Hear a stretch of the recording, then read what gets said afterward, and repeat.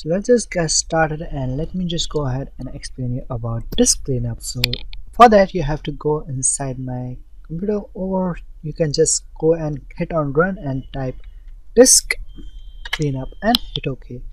So there you can see there is C drive, D drive and E drive in my system, but most probably your Windows will be on C drive. So I'm going to go ahead and hit OK.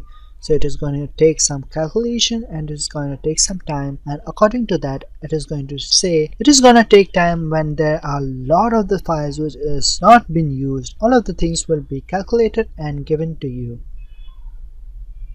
So after holding for a time, it is actually popping up that it is gonna delete, for example, 124 MB. I think that is clean. You can go ahead and click on this one, and if it's not 0, you can delete all of the things.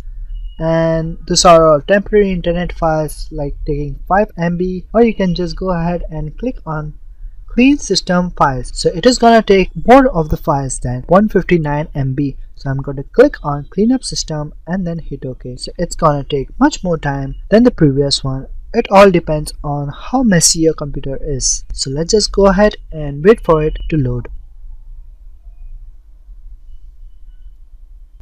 Alright then, as you can see, I got some of this, and I guess there is not something which has been taking some damage to my computer because everything is fine right now. So I'm gonna go ahead and hit OK and delete files. And don't do it if you have to use something or you have to just email someone. Just don't do that, because it's gonna take some couple of time according to your RAM. But that's how it is gonna clean up your disk, and see you in the next one.